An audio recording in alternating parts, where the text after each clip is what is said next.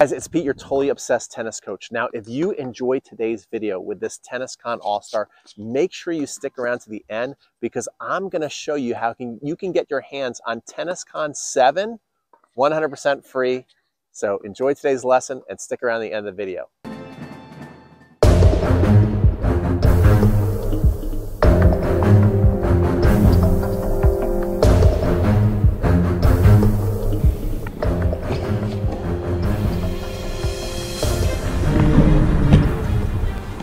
What's up, guys?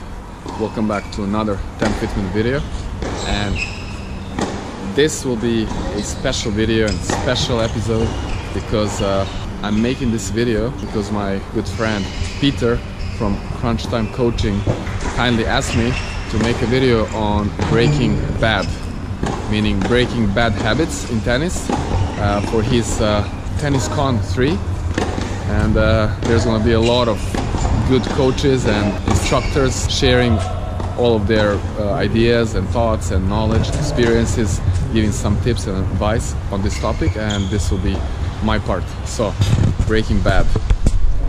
As you can see, at the moment I'm here at Zhuhai 250 ATP event in China, and it's really amazing. Behind me there's Lucas Puil training with another hitter. Actually, I'm an official hitter here as well, and I was supposed to hit with him, but in the last moment they put me on court with Roger, great doubles player, and I had to go there quickly and step on the court, play with him, and I'm still completely wet from that. And before that I was doing some training in the gym, and before that I was training with Damir Jumhur, so it was a very busy day, but I loved it. There is no better place and moment to talk about breaking bad, you know, other than being at this tournament and being so close to the professional players and learning so much from them.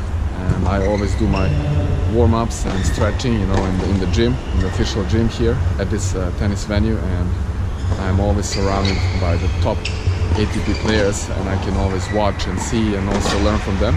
So it's a great moment to share these thoughts.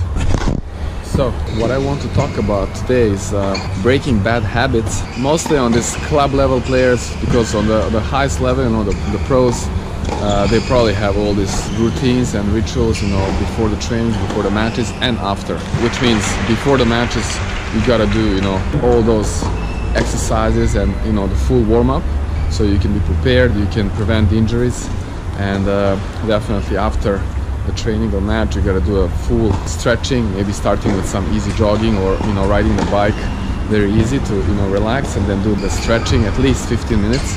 And this is what I'm gonna talk about today.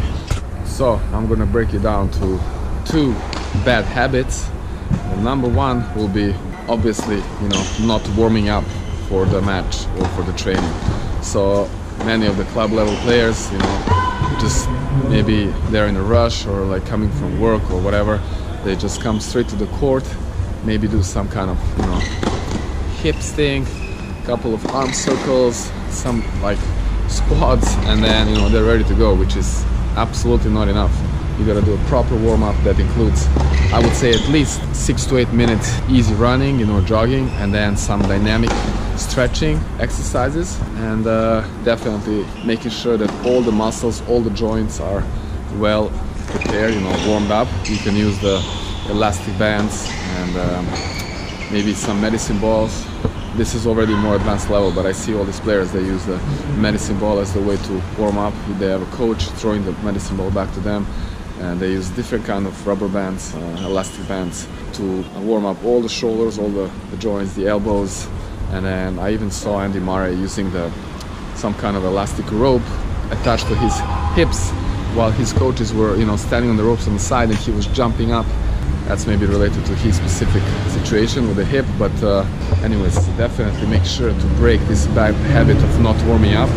And I can tell you here, every single player, I mean, they really take it so seriously. Obviously, this is, you know, their job, that's what they do daily, but they take at least 30-40 minutes to prepare before they go on the court. So for some club level player, I would recommend maybe taking at least 10 minutes.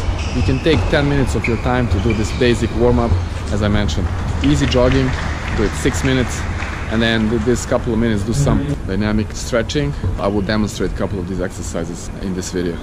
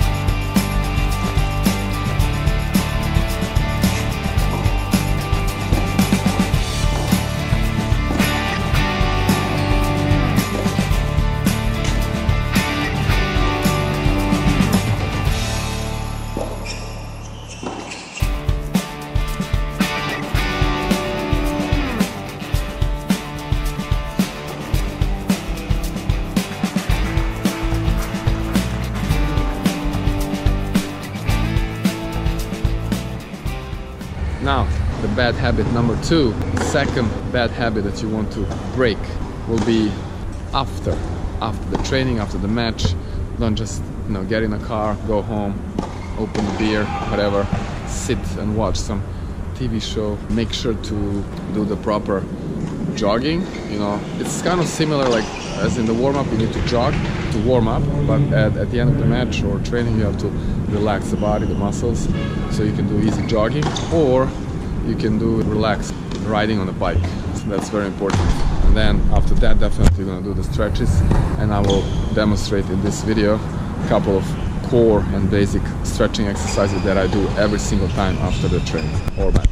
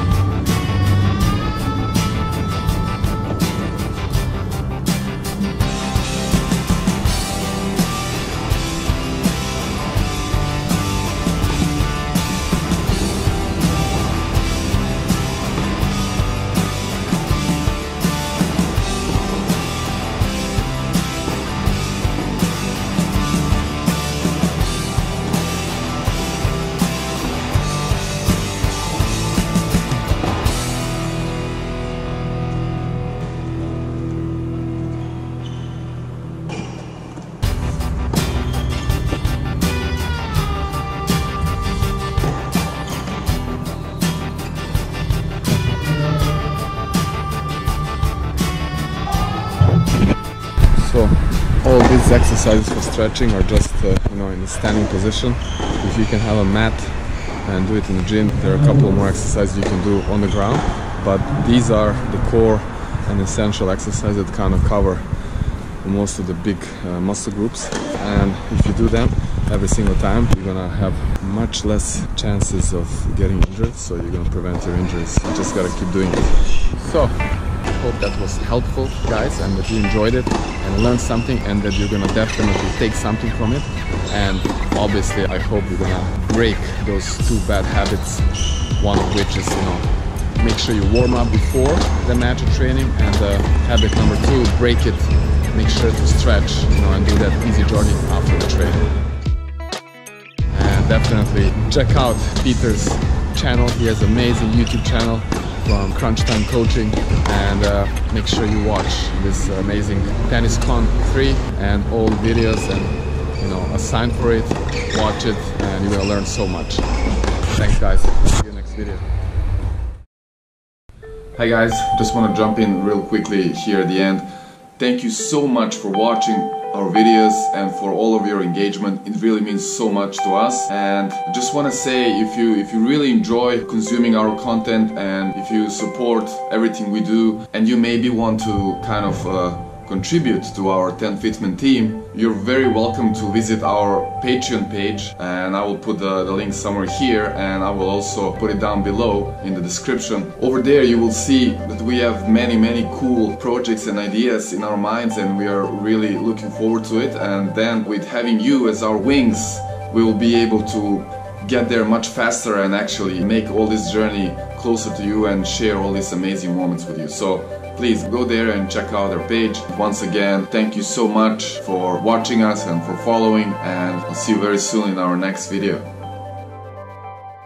Is that not a great lesson? Now I have 40 more amazing lessons like that with the best coaches on the planet. These are master classes you're not going to find anywhere else on the internet. The event is called Tennis Con 7. You can get free 48-hour access to the event right now. I usually only open this up once a year in October, but since you're watching this video, you can get your hands on it right now by clicking in the card section or the description box below. So I've got a preview for you actually. If you don't know what TennisCon is, it'll give you a better idea, and it all looks awesome to you. Make sure you sign up for free.